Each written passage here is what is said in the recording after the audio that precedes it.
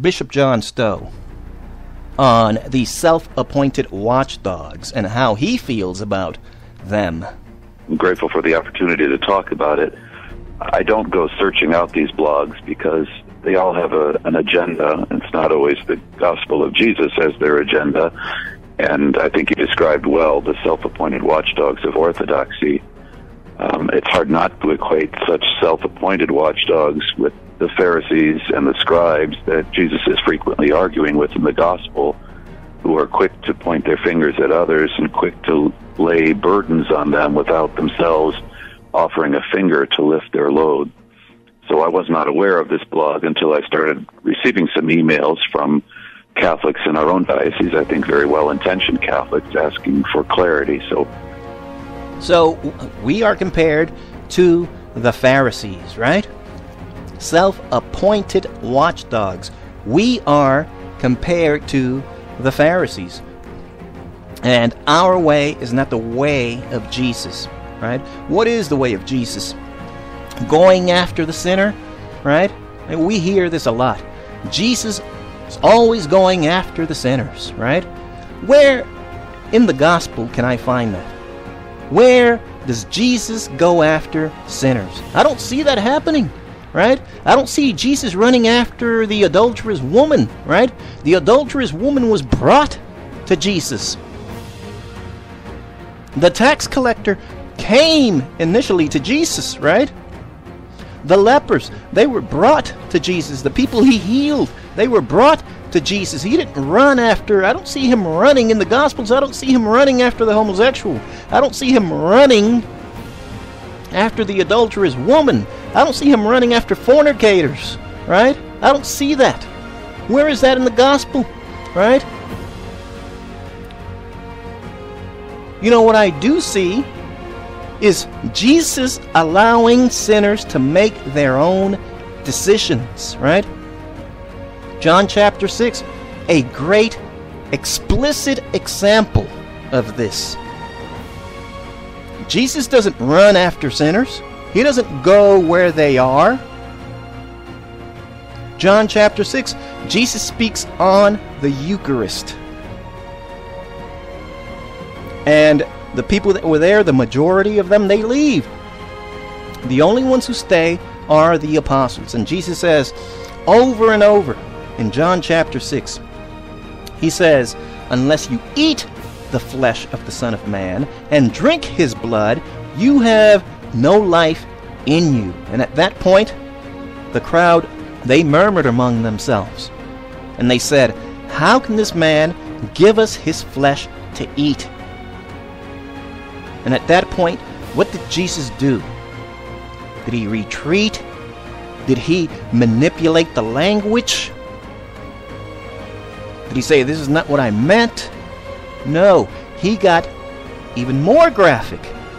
And one of the Greek words that he uses for eat translates into munch. Unless you munch on the flesh of the Son of Man, you have no life in you. And so he gets even more graphic, right? He doesn't manipulate the language like members of the clergy do today, right? He doesn't say it's not adultery. It's irregular situations. It's irregular unions. He doesn't say that, right? He gets even more graphic. He wants you to truly understand what it is that he's saying. Unless you eat the flesh of the Son of Man and drink his blood, you have no life in you. And they left. Did he run after them? No, he didn't. Can you show me just one example, just one, where Jesus actually runs after the sinner? Where Jesus actually goes with it. Now, technically, of course, we are all sinners. And Jesus was, God, and so he was sinless, right? And so anywhere Jesus went, of course, he's surrounded by sinners, right? But he didn't go after the sinner. He didn't run after the sinner, right? If anything, he dismissed the sinner, right? The adulterous woman. He says, go. Go. In other words, you're dismissed. Go and sin no more. And there's a reason why Jesus would never run after a sinner. Do you know why? Because he honors our freedom of will. This is essentially what he does in John chapter 6.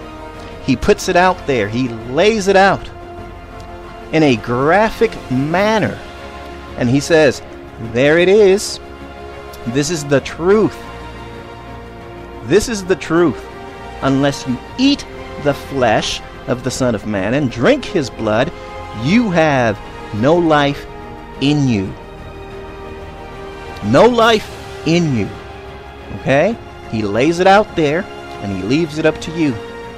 You make a decision, right? He doesn't interfere with your freedom of will, your ability to choose. Doesn't interfere with it. And so he's not going to come after you. He wants you to come to him, right? He wants you to make that free choice of you willingly coming to him. Take the priesthood, for example. The priesthood is a calling. You have a choice. As a person who is perhaps, seeking higher service within the church, right? You have a choice. God, Jesus, he puts out the call, right? The priesthood is a calling. It's up to you to answer that call. Jesus doesn't come running after you, right? He leaves it up to you. He honors your freedom of will. And of course, you've got the parable of the lost sheep, right? Everybody points to that and says, Jesus will leave the 99 in order to go after that lost sheep, right? Where is there an example of that, right? If you read any Bible study that I've ever been to, right? One of the important elements of understanding the Bible, as far as Catholics are concerned, right, is that you read the footnotes, right? If you read the footnotes to the parable of the lost sheep, it simply states that Jesus is trying to drive the point home that Jesus is concerned for his flock.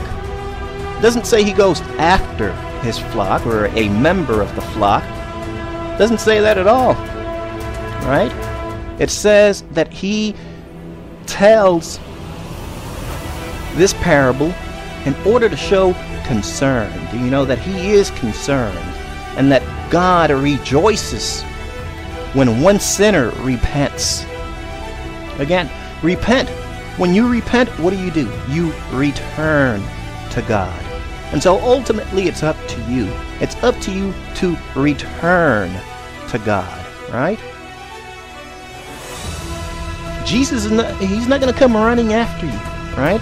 But this is the excuse, essentially, that Bishop John Stowe uses to justify the fact that he is going to participate in this event with New Ways Ministry, that he is going after the sinner, right? It's not his job to go after the sinner, right? It's your job, and I say this humbly and with respect, it is your job as a bishop, as a member of the clergy, to state the truth of the Catholic Church as it has been given to us by Christ himself. Put it out there, and they can either accept it or not accept it. This is what Jesus did. John chapter 6 puts out the teaching of the Eucharist. Unless you eat the flesh of the Son of Man and drink his blood, you have no life in you. And he gets graphic with the language. He makes sure that they understand his meaning. And they understood his meaning because they left, they walked away. But he didn't run after them. He didn't leave the 12 to go after the rest of them, did he? If anything, he turned to the 12 and he asked, do you also want to leave? He gave them a choice as well. He doesn't intervene with your freedom of will. He doesn't go running after you. He doesn't try to change your mind. He doesn't try to change your will. He lays out the truth as graphically as he possibly can, and then he allows you to make a choice. He doesn't walk into the den of thieves. Doesn't walk into a whorehouse, right? He doesn't do that. He allows the prostitute to come to him. He allows the adulterous woman to come to him. He allows the sinner to come to him. And he doesn't shoo them away. He sits down with the sinner when they come to him, right? But he doesn't go running after the sinner, as we are led to believe today by these spineless members of the clergy, right? Who have no spine, who do not have the guts that Jesus had, and will not lay out the truth and set it out there and say, this is the truth. You can either accept it or reject it.